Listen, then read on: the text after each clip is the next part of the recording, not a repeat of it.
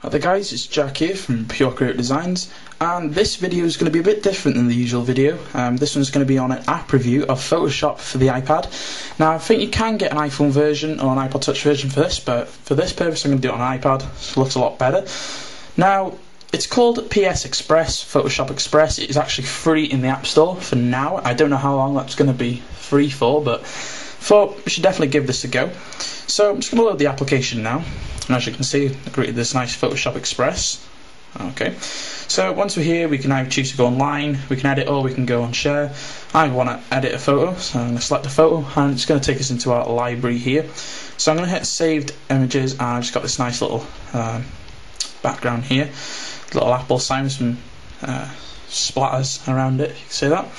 So once it's open, it's going to look something like this. We have a couple of things we can go around at the top here. Select new photo, we can share it, save, cancel, we can redo, undo, and we've got a couple of effects down the bottom here.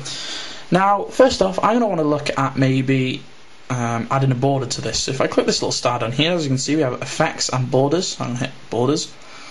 Now as you can see there, that's just a plain square border. You can go for a rounded border, yeah, like that, pretty nice. Got this really oval type effect, pretty nice still.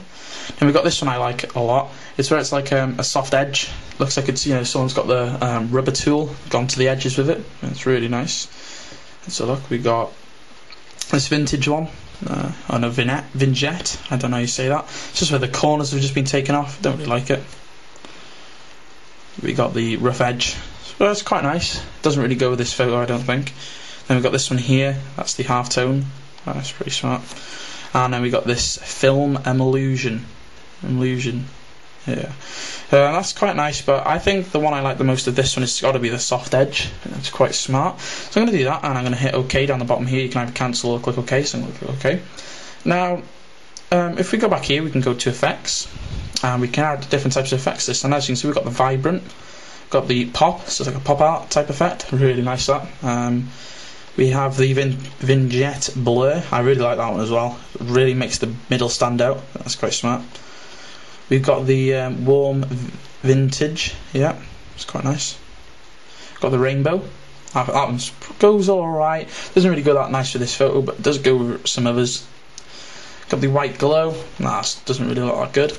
I've got the soft black and white. That's pretty smart. Doesn't obviously go with this because you really want it to stand out. Now I'm going to go with the vibrant because it really brings out the colours, and that's really nice. So I'm going to hit OK. So we go along now. We can click this and we can choose to sketch, soft focus, sharpen, and as you can see it says reduce noise here. There's a little plus sign next to it. You have to buy that. So for all we know that Adobe might actually bring more effects into this. That'd be really good to see. If we go into sketch, as you can see, it's dark in the image. Now if we slide our finger across, as you can see on the top here, it is actually increasing. So we can bring this up or we can decrease it, like so. It's pretty smart, but I don't really like that effect, so I'm going to hit cancel. If we go back here again, we can choose soft focus. Now we go up, as you can see, it's really like sort of blurring it in a way. It looks quite smart. Not going to do that because I don't want this really to stand out. If we go back, we can also sharpen this. Bringing it up, we can obviously sharpen all the edges and bring out more effect on this, but don't really need it that much for this because as you can see there, it looks quite smart, but don't really want it for this image. Okay, so we go across now. We can choose to expose exposure. So this is like, as you see, this is just like sort of shouldn't actually the image is exposed. It's quite nice. I think it's not the best, but I think it's quite a nice effect. Obviously it can come in handy in some different photos. If we go back, we've got the tint. I'll go there first. Okay, and as you can see on the top here, we can scroll through all the colours. So I might just want like green, maybe just red. It's really nice. You can get some really nice out of that effects out of that. Also we have the saturation. You can see, really desaturate that. Looks quite good. What else we got? We've got black and white. Simply just black and white, isn't it? You can't change that at all. I don't want to do that, so I'm just going to hit undo. Okay, and we have the contrast. So I might want to bring this up just a little bit, bring out some of the contrast. I think that's quite nice. We'll leave it there. Okay. So on the last one, we can choose to crop. That's just quite smart. You just drag down the corners to crop it. So I wanted that part being cropped. like so. I could just crop the Apple logo, hit OK. There we are. I'm just going to undo that though. We have to straighten it. So as you can see, do these type of straighten effects. Looks quite smart. Don't know what you want to use it for. That's quite nice, but not going to use that for this. We can choose to rotate it, so we can generally just get 2 fingers and just move this around. That's pretty smart. And also we have flip, so we just swipe up and back down like so to flip the image upside down. So that's really nice effect.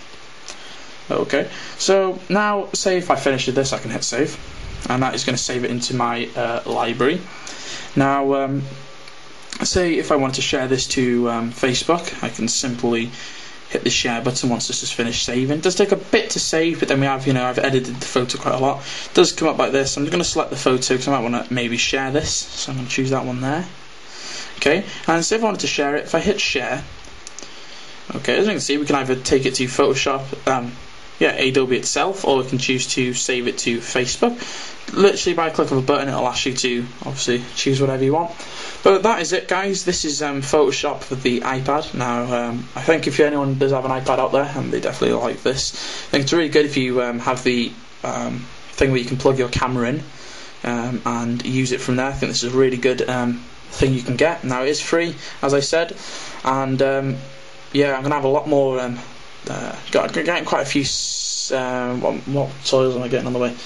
I'm going to be doing a lot of Cinema 4D tutorials soon, so if you like them, stay tuned. A lot of Dreamweaver as well, not as many, it's just going to be up to date, keeping up to date with Dreamweaver.